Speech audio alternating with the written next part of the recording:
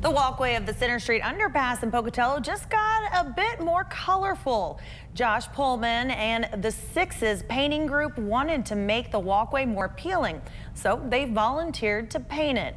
The colors are supposed to resemble a kaleidoscope or tie-dye appearance with different shades throughout the tunnel. They get darker towards the middle and brighter towards the ends. We're really going on a big art initiative for Pocatello right now, where we want to go do big walls, big art installations for the city, just because the shades of beige around town are great, but we want to do more big art.